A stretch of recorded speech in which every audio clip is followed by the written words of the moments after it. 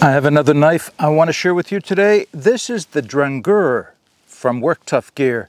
If you're interested in hearing my thoughts on this knife, keep watching. All right, just before we get started, I want to thank Vic at Tuff Gear for sending me the Drengr so that I could share it with you. Now, the other thing is, we've talked about this before, but I think I'll go over it briefly again before we get started looking at the knife.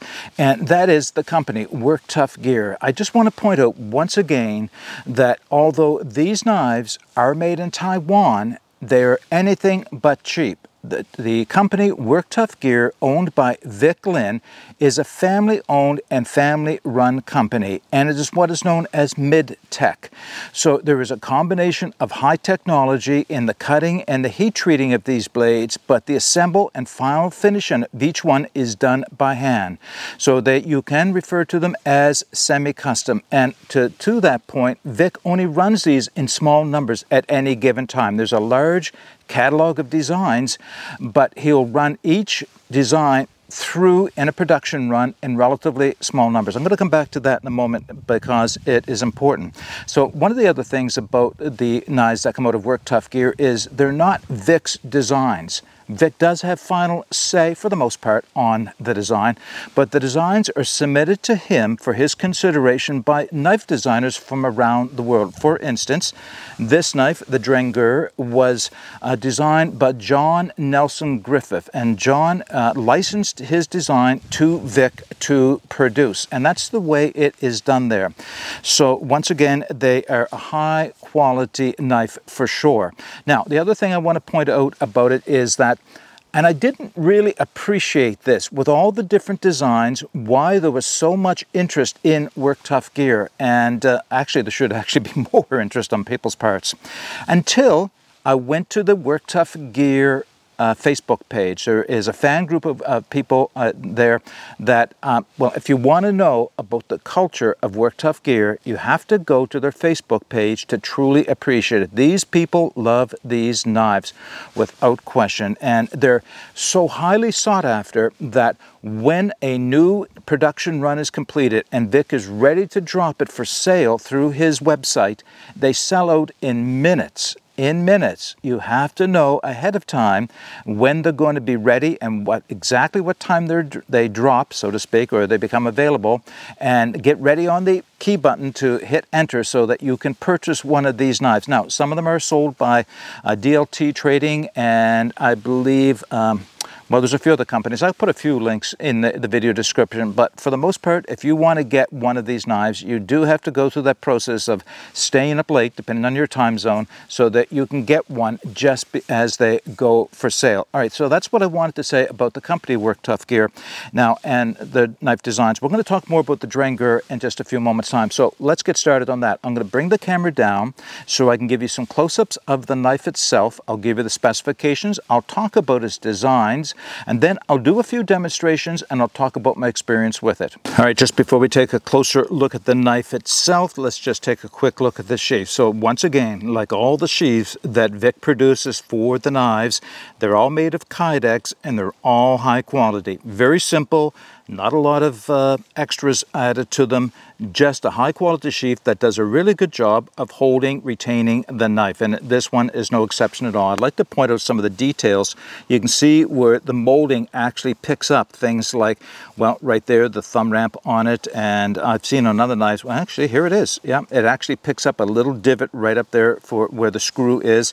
So yeah, really nice knife. And of course, they do come with small drain holes. Now, I don't have any mounting hardware on this. I am going to be sending it to my leathersmith friend, Al Halliday at Highland Horde Leatherworks, and he's going to put some leather to this so I can turn it into a two-way carry mount. I do want it to be able to use a drop dangler from my belt, but I'm also going to have it set up so I can have two straps and have it hang below my belt horizontally like that, and that's very classic to this design of knife, which I'll talk about in a moment.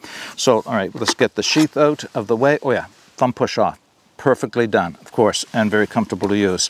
So here's the knife. So let me go through a few specifications and then we'll get on to the design. So the overall length of this knife from tip, very pointy tip, to pommel is 14.1 inches or 358 millimeters. The blade length is 8.8 inches or 208 millimeters. The thickness, this is a thick piece of steel, 0.23 of an inch, so just under a 1/4 inch thick, which is 5.8 millimeters. The knife by itself comes in at 18 ounces, yes, just over a pound, 510 grams. But if you add the sheath in, it comes in at 22.5 ounces or 638 grams. The knife, this one specifically, is made of a Japanese SK85 high carbon steel, hardened to between 56 and 58 on the Rockwell scale, and has a double temper. Now I say this knife specifically because one of the things I've learned about the knives that Vic produces is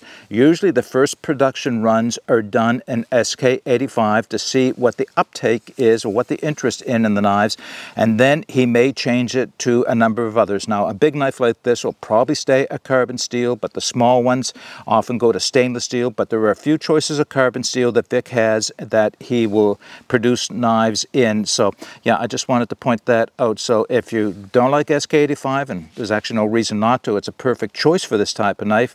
A future production run may come out in a different steel again. All right, so let's talk to the design. So once again, the designer is Jon Nelson-Griffith, and Jon is a lifelong outdoors person and martial artist, both of which he drew on for the design of this knife, but it's based on a very classic Norse knife known as the Seax, spelled S-E-A-X, Seax. And I have quite an affection for Seaxes. I have a few. This one specifically is called, this design is a broke back Seax. Now, what is a Seax? Well, the Seax knife in Norse use was an all-rounder. It was a bit of everything. Primarily, it was a belt knife that you carried around to do everything from, well, could be fire prep or shelter building or meat prep or food prep, as they say, but it could double as a defensive weapon. This may look like a weapon, and it does have some influence from Jon's martial arts background there, but they are first and foremost a do-all weapon. They didn't have guards on them. In fact, this has more of a guard than most traditional broke-back Seaxes have because they weren't made for stabbing. They were made for chopping and slicing. So this really is pretty true to that, but has a real modern take on it. So that's the first thing I want to say about the design, and we'll talk more about it in a minute. As I mentioned, it is a very thick, almost 1/4 inch thick piece of steel, but it is full flat grind from the spine to the edge. It is one continuous angle. May be a little difficult to pick that up because of the full-length fullers on both sides. Those cutouts right there, those fullers, do reduce a little bit of weight without sacrificing any bit of strength, and they add a nice architectural touch to them, or aesthetic touch to them, if you will. Does come to a very fine point as well, doesn't it? Now, it's a completely flat blade. There is no curvature to the blade at all, but overall, this is a do-all knife, and of course, your knife this big, 8.8 inches, you want to be able to chop with it. So this is designed for chopping. It doesn't look like a dedicated chopper, and you know, there are better knives for chopping. I'll admit that. I'll talk about that a little bit more in a minute. But one of the things is that where a dedicated chopper would have a handle or a grip that would come down at an angle, rather than do that, this knife, the grip is in line with the spine, but the blade slides downwards. In other words, the blade is lower here than it is here. Obviously, it's getting thicker as it goes down, and that gives it not only a weight forward tendency, but also takes it into a bit of an angle for chopping. So when you are chopping, the end of the blade does come in contact first, and your hand remains in a good ergonomic position. Speaking of ergonomics, look at the grip, right? Look at that G10 grip. Nice color, nice scales. It's got that snakeskin checkering on it, which adds up very nicely. Perfectly contoured all around. And if you're wondering, yes, it does fit my XL to XXL hands, but I expect it'll fit a whole lot of hands just simply because of the design. So nicely contoured all the way around with enough real estate that I can move a little bit up and down on it, and we'll talk more about that in a minute, how I would grip this knife for use. Now, two more things I want to point out. One is the back of the spine right here is chamfered on each corner right here, as is the choil chamfered here, and that's obviously for comfort's sake, whereas the rest of the spine remains incredibly sharp, like almost offensively sharp.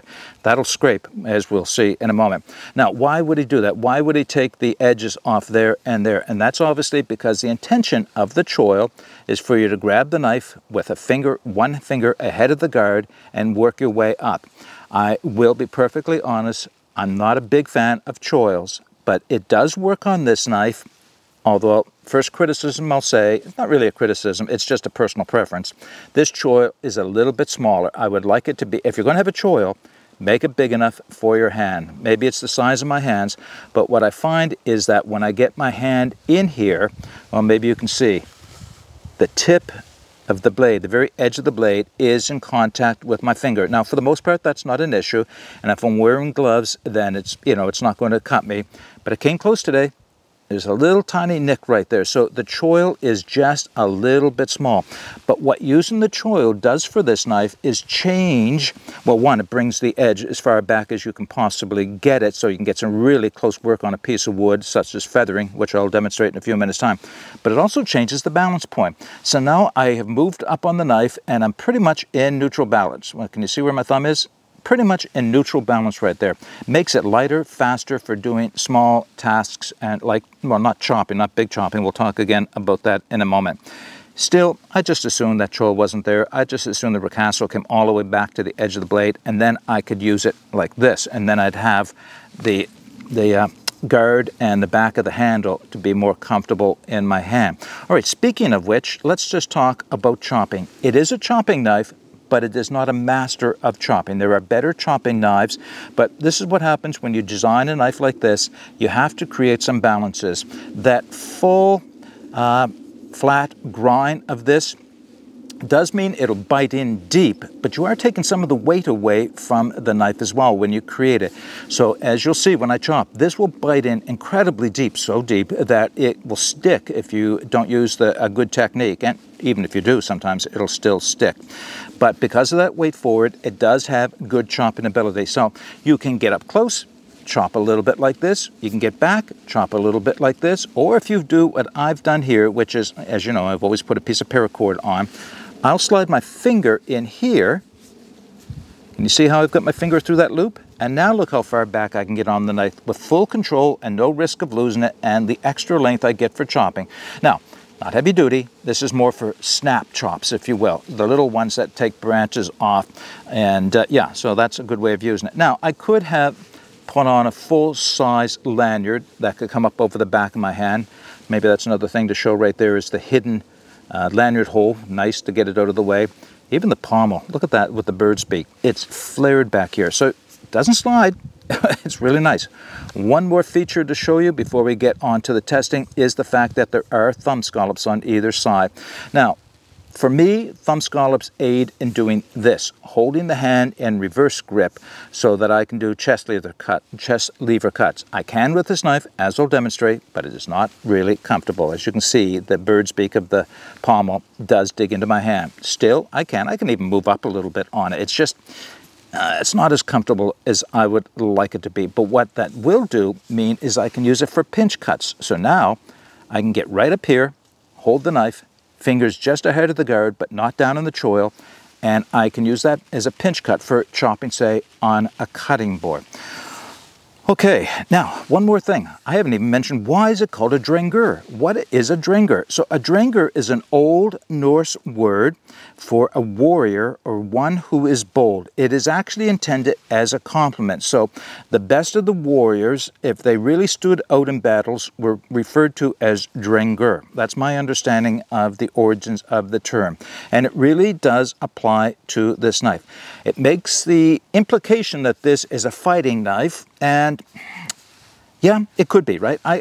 If I needed a knife in a defensive purpose, this knife would certainly do that or fill that task, but its primary role is an all-round knife out here in the woods, and it does excel. Has a few shortcomings I'll get to, but by and large, it excels at that. All right, Now, let's get to doing some demonstrations. Task number 1, batoning. Now, I will do a little bit of chopping with this knife, but it's not the type of chopping where you take trees down or cut big logs in half. I'll do some chopping with it because there is a few comments I want to make on that, but let's just start by batoning. So the piece of wood I have, I just cut, is maple. It is dead, it is dry. It remains to be seen just how dry it is on the inside if I can feather it, but it's wet on the outside, and that's because of the rain we've had here. So what have I got? 1.5 inches, just under 2 inches, and about 10 inches long. Let's split that down. Should have no issue. Look at that. Look how big a span there is on that. I think I'll stand up for this one. Okay, yeah, that did a good job. All right, so I will be splitting the rest of these down. I just want to show you, nice piece of maple. There is a knot up here, but no problem at all.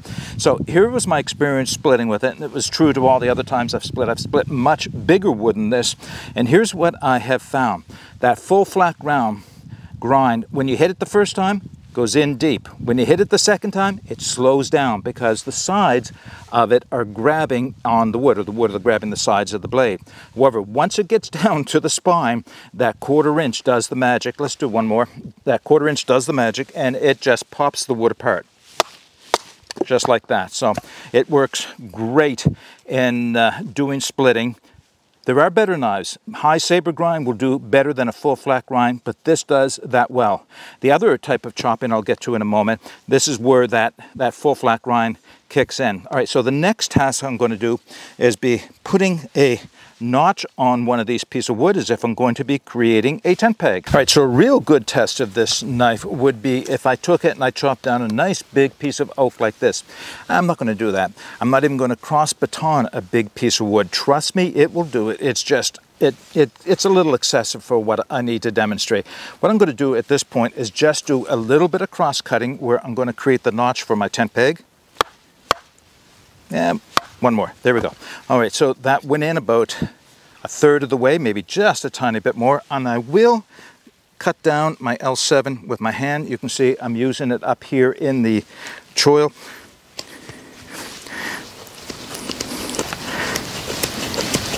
Yeah, it does that nicely.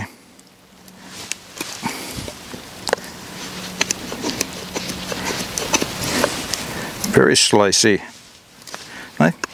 Okay, how much more do you need to see? I could do a lot more chopping with this, but that's enough to show you that you can use it for the fine. That is so smooth. That is nice. You can use it for the finer tasks like notching, which you can use not only for tent pegs, but obviously for any traps that you want to create. So let's put a point on this thing. All right, normally when I use this demonstration, I do it so that I can demonstrate what the knife is like in the reverse grip and using the chest lever cut. And I already said that this is not my favorite for doing that. It just doesn't seem to fit my hand well. It may fit your hand well for this, but not so much mine. But when you got a knife like this, why not just chop a point on? So that's what I'll do. And I don't have to be very far back on the knife for this to work.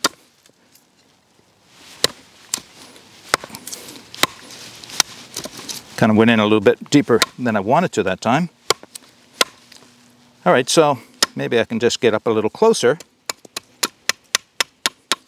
Make a little finer point with it.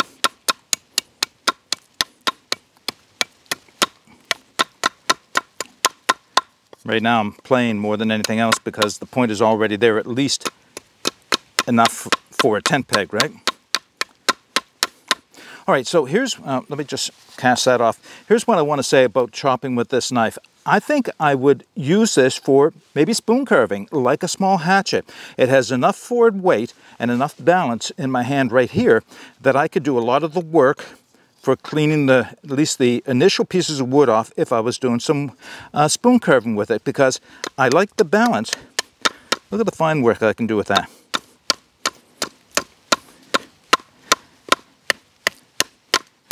Can you see how it digs in like crazy? Okay, however, there is a downside to the design of this knife I want to point out, and I didn't discover this out here in the woods. This is something I discovered at home, because one of the things I like to do with knives before I take them to the woods is see just how versatile they are, especially around the house. And I wondered about this because a true Seax is a good knife to use for food prep. Although I always question that because of a flat edge. There is no rounded edge. The other thing is most kitchen knives, the blade will be below the guard so that your knuckles don't hit the counter. So I wondered if this would make for a good kitchen knife. It does not. Not really, unless your hand is off the edge of the counter. But if you're on a cutting board, here's what you get. See, my finger or my knuckles are on the board here. The knife, I would have to really go forward. So if I went forward so that I would get contact with the cutting board, you can see it's not going to get a full length cut. But if you can get back and you get your hand off of the cutting board, then you're really going to get a full cut across your piece of meat. It won't allow you to rock very well because of that flat edge, but it'll work. So it does have limitations for food prep. On the other side of that, though, of course, is this full flat grind will slice through things very quickly, even with that 1/4 inch, because of its broad from edge to spine, that it comes down quite thin. I guess what I'm saying here is it's not my favorite knife for chopping, at least in the kitchen. Out here, it works pretty good. All right, so that's that demonstration. I guess the next one I want to do is a little bit of feather sticking. I took one of those 1/4s and split it down into 1/8. I'm looking for my best piece. This one has a bit of a wave in it, but no knots.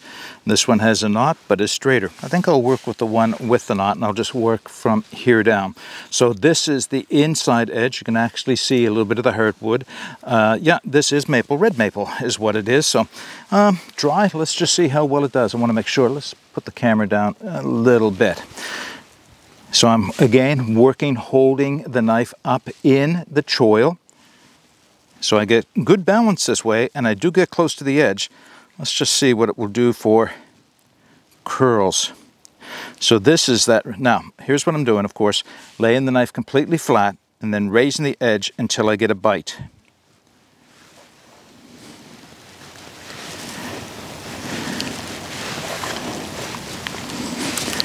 And as I work my way down that original apex, that original ridge, if you will, I'm rotating the knife side to side, picking up the ridges I create with each previous cut. Well, okay. It's doing all right. I am finding that I am holding on quite tight, and I'm not sure why, because I have good balance. I have an idea why I'm doing that. Let's just work through a few more curls and we'll talk about it. Yeah, I think I have an idea what's going on here. Let's see if I can get a really fine curls. The little ones that you catch with your ferrocerium rod. Yeah, not quite as easy.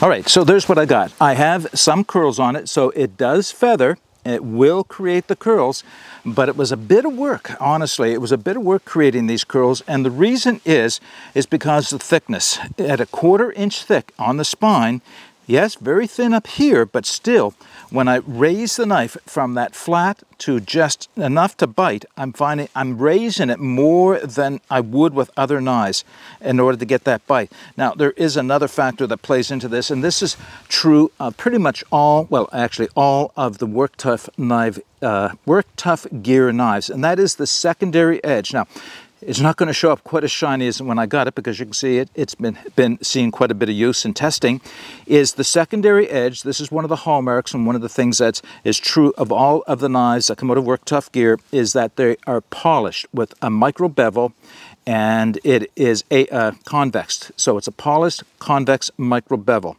It looks nice. It's a nice touch, a nice finishing touch. It does help keep the edge longer.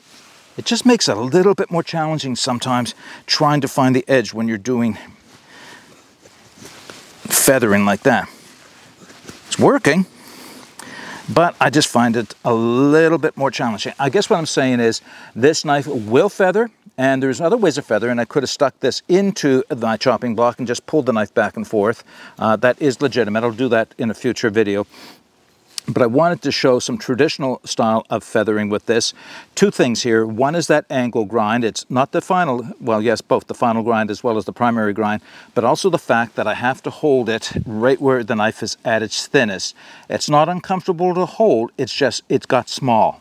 Maybe that's the best way to say it. It got small, so I have to hold tighter to maintain my grip on it. And yes, my finger is coming in contact with the sharpened point right there. And once again, let's see, I want you to make sure you can get it. So you can see it is feathering, but I've got a lot of knives that'll do a better job at feathering than that. All right, last demonstration will be scraping. I'll show you three types of scraping. I have a small piece of birch bark on the ground right here to catch my scrapings with. And first one I'm going to use is the back of the blade on one of those splits of maple, just to see if I can create some fuzz. And oh yeah.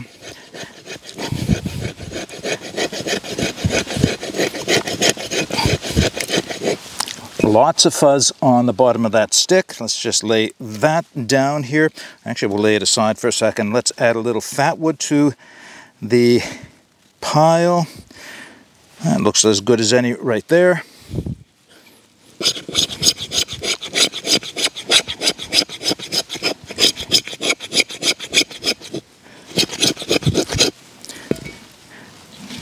Pile this all up. I don't need a whole lot for the demonstration. Keep my wood shavings handy. Now let's get the ferrocerium rod out. So I just want to point this out. I am going to use the back of the spine of the knife in a forward scrape, but normally when I get into a big knife like this, I like to pin it to a piece of wood and then pull well, let's just do one demonstration like that. Pull the ferrocerium rod across the back. But that's not how I'm going to do it today, only because of what I have here to work with, or where I'm working. I'm just going to do it the traditional way. And the reason I do that, of course, is with a big knife like this, it's very easy just to smack the ground with the knife. So yeah, that's all it took to light the fat wood and the scrapings. And we're good to go. We have the startings of a fire. All right, let's wrap this video up. All right, a few closing comments for the Drengr from Work Tuff Gear. So, you know, one of the first comments I'm going to make is, this is a cool looking knife, right? There's no question about it. It is a cool looking knife. But looking cool is not everything. You want your knife to perform as well. And it does perform. It does. It's kind of, I don't want to call it a compromise, because it's not. It's a do-all knife. It doesn't excel in all the areas you might want a knife to, but it does everything very well. So number one, chopping. Yes, it does chop. It has enough length. It has enough weight in the forward area. It has definitely got the thin grind that this will chop into wood quite deep, quite easily, without being overly heavy. And that's something that's often lost on people when they get a big chopping knife is, okay, it's a big chopping knife, and yes, it will penetrate wood, but how many swings are you going to be able to use that knife for before you start to tire out? Well, this is being a lighter knife. You can get a lot more work done with it before you tie your hand and arm out. And as mentioned, I like using that little lanyard loop on the end just to get back, but this is not for heavyweight chopping. This is for the fast snap chops is what I refer to them as. You could, as I mentioned before, put a full lanyard on so that it wraps over the back of your hand, and you would have, you know, very little concern about the knife slipping out of your hand. I don't anyway. You know, some knives, when you're chopping with them, the weight of the knife wants to pull the knife forward through that centrifugal force of your arm swinging it, and then it's up to the hook or the bird's beak or whatever, the pommel, to hold. This is not overly pronounced, it's not overly aggressive, but it's got a hook there, not a hook so much, but it flares out. That's the best way to say it. Flares out all over the place. So like an axe pommel or the knob of an axe, it does its job without being uncomfortable. So yeah, the hand, man, the ergonomics on this thing are just outstanding. They really are. So those are the things I like most about the knife. What are some of the things I don't like so much? The choil is too small. Actually, in personal preference, I just assumed there was no choil whatsoever. The thumb scallops work really well for pinching up here and getting up here on the choil, but they don't work so well with the grip for reverse cut. Now, honest, I don't use the knife like this all the time. Actually, it's not entirely true. I use it a fair amount like this, but not so much that it's going to really be a problem for my hand. It's just something I wouldn't want to work with on a regular basis. I have knives that are much more comfortable to work in that reverse grip than this one is. In the short term, it's fine. It's in using it a lot where I'd start to find it really uncomfortable. And same thing with that choil. In the short term, I can use that. It's over the time, it starts to get uncomfortable. If I did like half a dozen feather sticks, oh yeah, that would really start to bother me right here. Still, the balance, that's what that does, is creates that balance, is right there. So it does make a difference in holding the knife as you move forward like that. A couple things I haven't talked about. One is tip strength. I have a few times dug this into logs and given it twist sideways. It has not damaged it in any way, but I'm leery of doing that, to be quite honest, because let's just look at this. Full flat grind, you can see the tip. I'm just a little leery of doing a lot of digging and prying with this knife. But then again, I don't do that much regardless with any knife for that matter, because that's not what knives are designed for.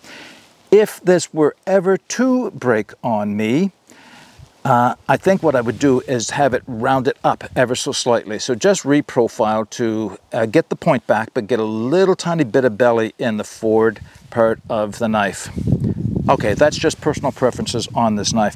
I think most people will be perfectly happy with this knife for all the tasks. If you go to that Facebook page, there's a gentleman there that uses this on his farm for all his farm work. So he's done a lot of different tasks with this knife very successfully. And, you know, his experience does count for a lot as well in my mind. Okay, that's all I have to say about the knife. All the specifications and the links to where you can purchase this knife will be in the video description. If you have any comments or questions, please put them in the comments section below. But until next time, get out and explore and take that path less traveled, because it will make all the difference. Bye for now.